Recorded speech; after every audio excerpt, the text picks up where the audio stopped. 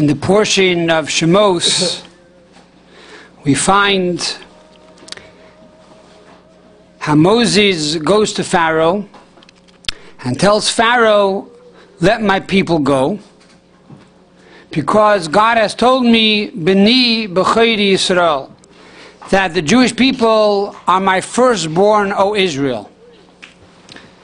So God calls the Jewish people his firstborn.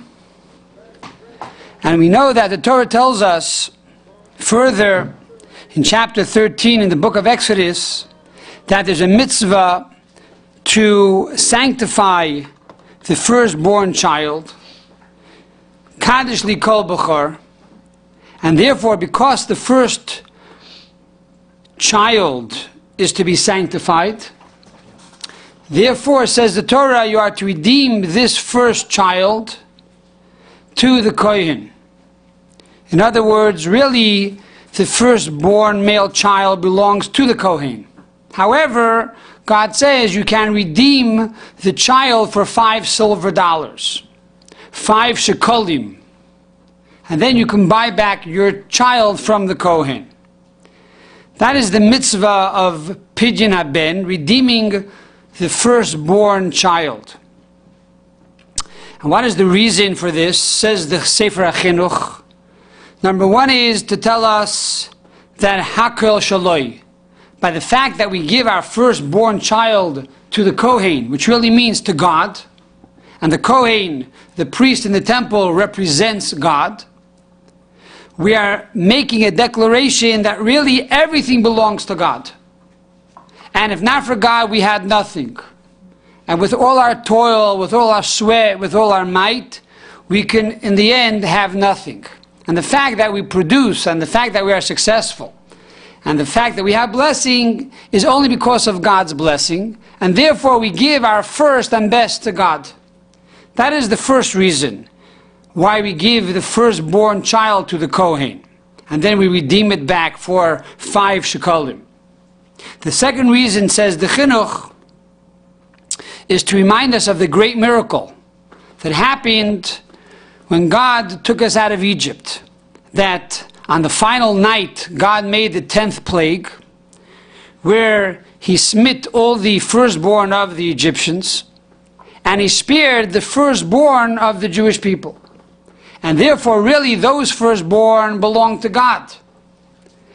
However, God gave us a mitzvah to redeem the firstborn child. So this is the basic pshat, the basic reason of why we have a mitzvah to sanctify the firstborn child. And halachically, when does this take place? When does this performance or service take place that we actually go to the Kohen and we say, "Here, Kohen, here's $5 silver, 5 shekalim"? Says the Alter Rebbe, it takes place after 30 complete days. In other words, on the 31st day after the child is born, we perform this task of redeeming the firstborn child. In contrast to the bris, to the circumcision, which is done on the 8th day. In other words, not that the child has to first be 8 complete days old, but rather on the 8th day. It could even be 7.5 days afterwards. In contrast to the Pidyon haben, the redemption of the firstborn child, we first have to wait 30 complete days, 30 24-hour days, and then after that we fulfill the obligation of redeeming the firstborn child. This mitzvah only takes place when a woman gives birth to a baby boy, and it has to be the first opening of her womb. If, God forbid, she had a miscarriage beforehand, then she is not obligated to redeem this firstborn child. And similarly, if she was married before and had other children, even if this is now a firstborn to her new husband, this child is not fulfilling or does not undergo this mitzvah of Pidyon haben. This is the basic pshat. And it's also brought down in many svarim that one who participates in this ceremony of the Pidyon haben is given the credit of having fasted Pei Dalid Tanesim, 84 fasts. That's how holy this ceremony is, that one who participates in this ceremony receives the blessings and the credit for have actually fasted 84 different times. This is the pshat, the simple, practical halacha pertaining to the redemption of the firstborn child. What is the remez? What is the hint of this mitzvah?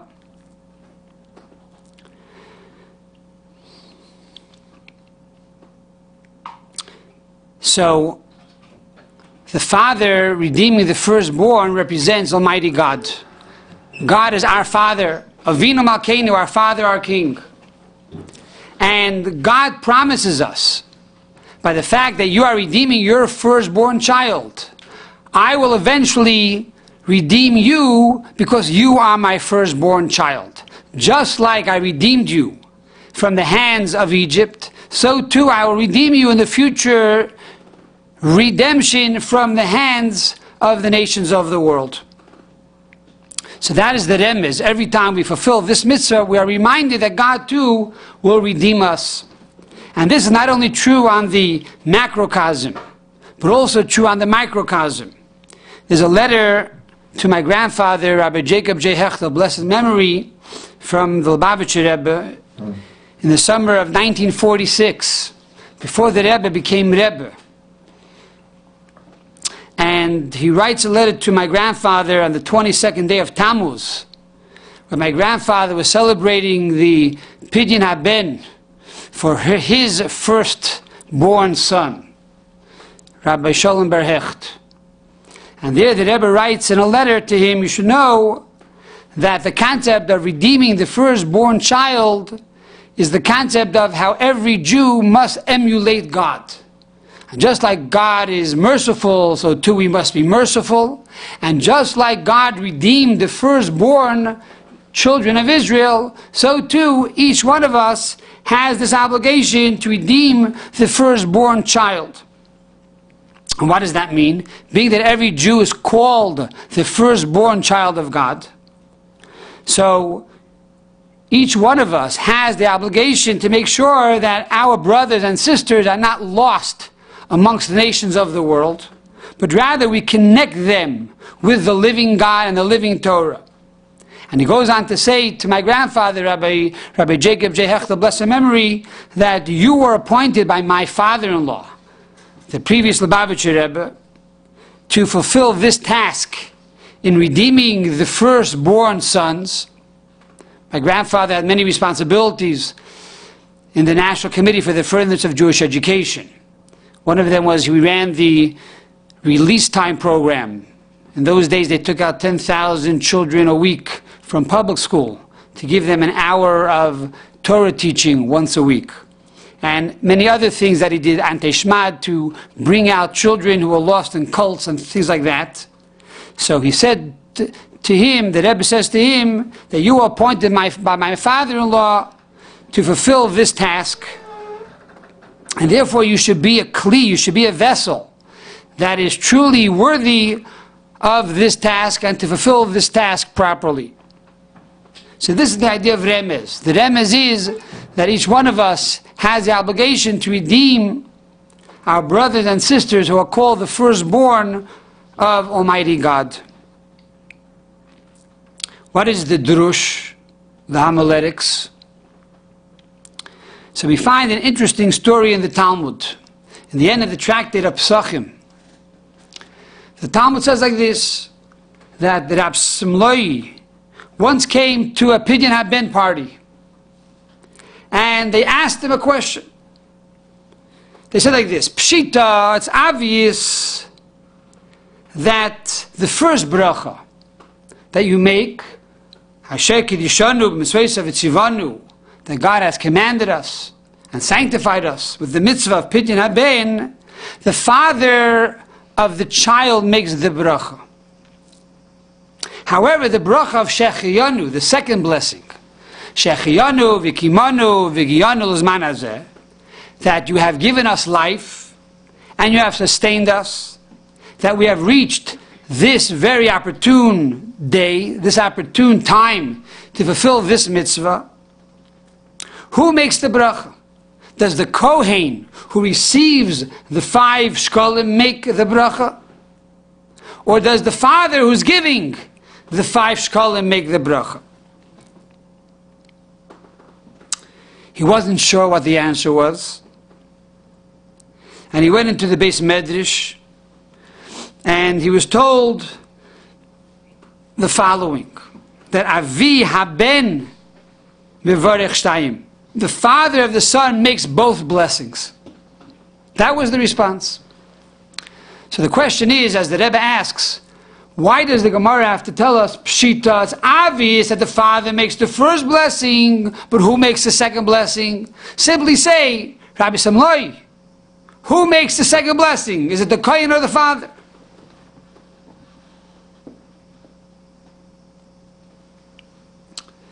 So the Rebbe explains that really the question is based on the following dilemma. Upon whom is the mitzvah of redeeming the firstborn child? Is it on the son himself, the baby, who's now 31 days old, that really he has to redeem himself from the Kohen? However, he cannot, he's a baby. So now we put the burden of responsibility onto the father. Or do we say, no, that the father was given this task, he was given this mitzvah. And therefore, the father has the mitzvah. Upon whom is the mitzvah? On the son or the father? And the Rebbe says that the nafkamina l'dina, which means, practical speaking, the difference would be when the baby is now bar mitzvah. The baby becomes an adult. Now he's an adult, and he was never redeemed on 31 days. So if he was not redeemed after 31 days, and now he's an adult, upon whom lies the responsibility? Is it upon the son or the father? So if we say the mitzvah originally was on the son, it's just that he couldn't do it. Now that he's bar mitzvah, he's an adult, and he wasn't redeemed, he now has the obligation to go redeem himself. And his father lost the opportunity and the merit to fulfill the mitzvah. However, if we say it was the father that has the mitzvah, and now the father did not fulfill the mitzvah, and the son is now already an adult, so really the father still has the mitzvah to do it. However, comes along the Torah and says that the son can also do it. He can redeem himself. But really the obligation is upon the father. And this is really what the Gemara is telling us. Pshita, it's obvious that the father makes the bracha. Upon whom is the mitzvah? The father. Therefore the father has to make the bracha. And that's obvious. And therefore this answers the second question. That we say, Avia ben mevarech shtayim. Because you might think the Kohen should make the blessing, because the Kohen receives benefit. He receives hana. He derives a certain pleasure from receiving the 5 shkolim. So therefore maybe he has to make the shechianu.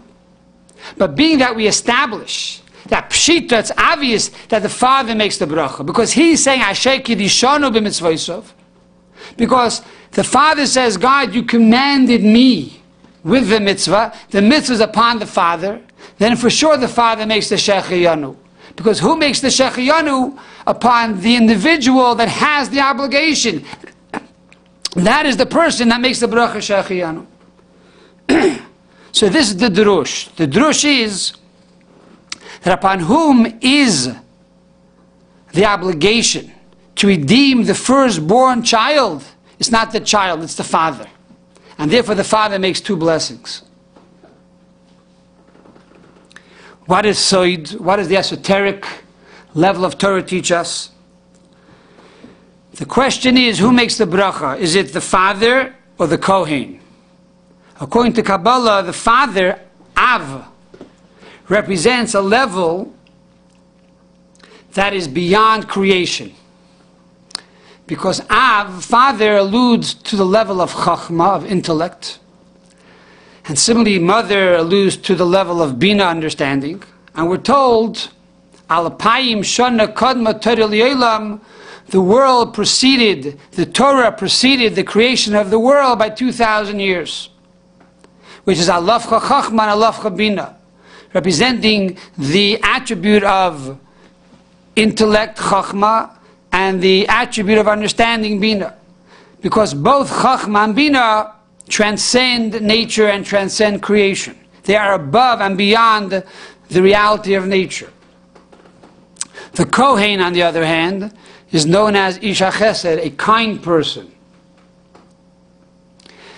Kindness is connected with creation. The 7 days of creation allude to the 7 midos, the 7 emotional attributes. As we say, each day of the week was created with a different attribute. Sunday was created with chesed, kindness. It's a day off. Monday, gevura, severity. That's why it's a very difficult day getting back into the everyday world, the business world. Tuesday, finally, is teferes, is already, you calm down. It's now a beautiful day.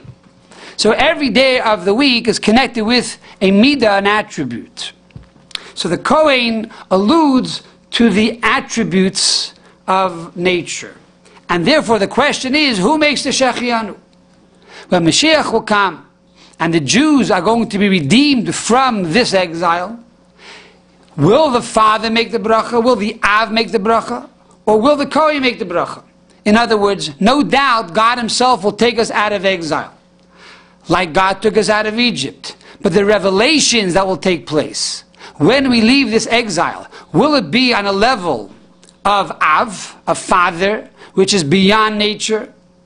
Miracles and wonders that we never saw before? Or will it be on a level of Kohen, nature, that will be transcended beyond the world, but yet it will be manifested within the nature of the everyday order?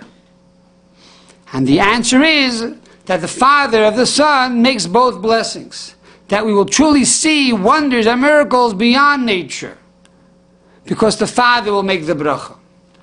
This is the level of Yesod, the esoteric level of the Torah pertaining to redeeming the firstborn child. Now let's take it to a fifth level. What does Chassidus say about the redemption of the firstborn child? So we find that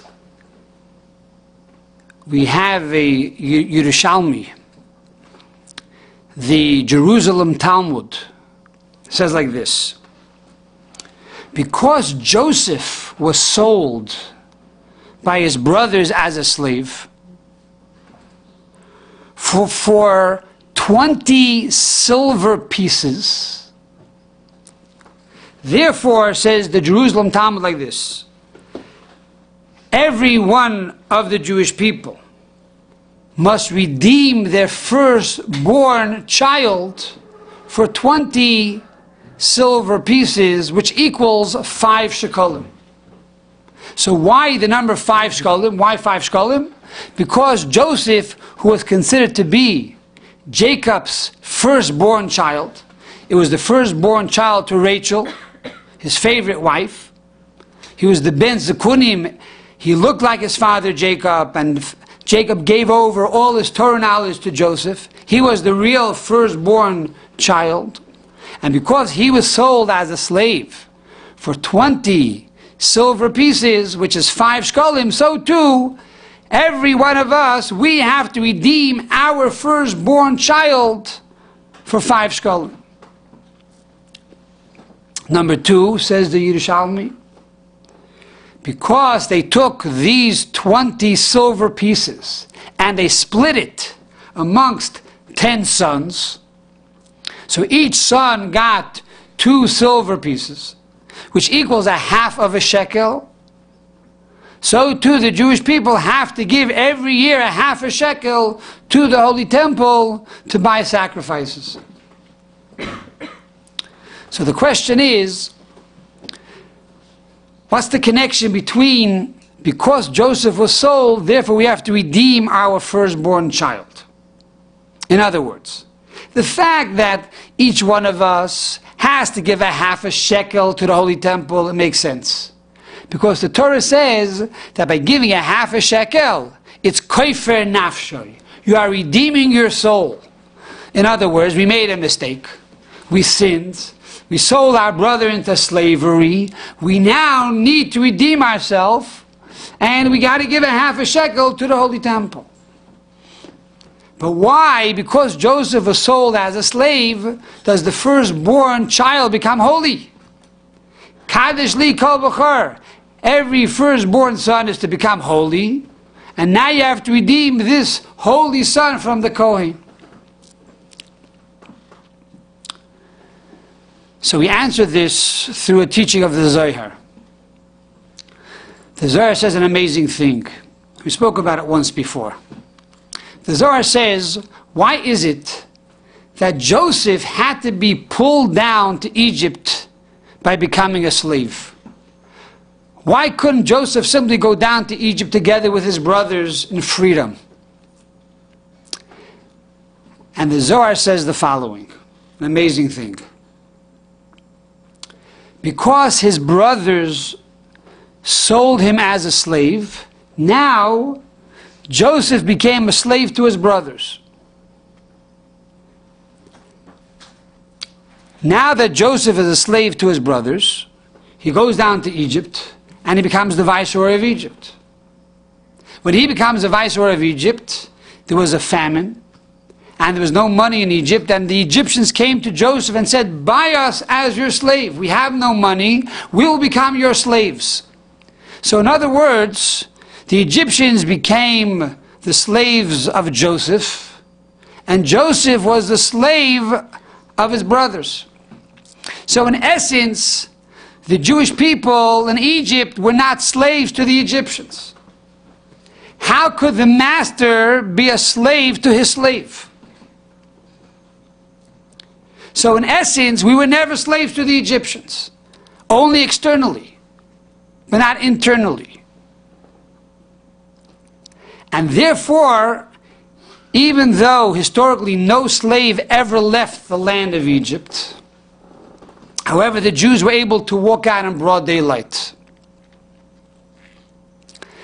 So therefore we understand the following, that on one hand the brothers of Joseph sinned, and therefore they have to pay for it.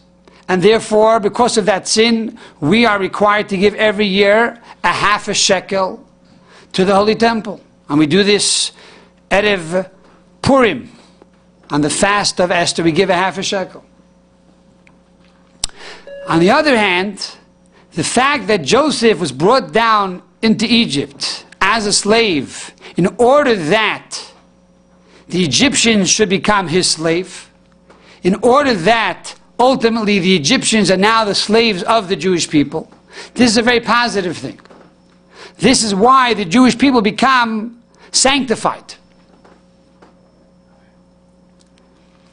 And because of this holiness, we now redeem the firstborn son. So what is the message? What is the teaching of Chassidus? The lesson of redeeming the firstborn child is, not only do we have an obligation to go and redeem our brothers and sisters from amongst the nations of the world by educating them and inspiring them to do more Torah and mitzvahs. Not only do we strengthen our belief that God will one day very soon take us out of this exile like He took us out of Egypt, that God will redeem us, His firstborn child. But furthermore, we have to realize and we have to understand that in essence we are not in exile. We are not limited to the constraints of Golus. Even though our bodies externally might be in exile, but our will and our souls and our desires are truly beyond exile, and they can never be exiled. And therefore a Jew should never feel limited being in Golus, being in exile. Because just like Joseph, who was a slave to his brothers, who became the viceroy of Egypt, therefore subsequently caused all of Egypt to be the slaves of the Jewish people, so too we are not the slaves of our exile, but on the contrary, we are the master of our own fate. And this is the message of the pidgin of the Bechor, that not only should we redeem ourselves externally, but we should know that we are truly redeemed already internally. And we hope and pray to see the physical redemption with the coming of Mashiach speedily in our days. Amen.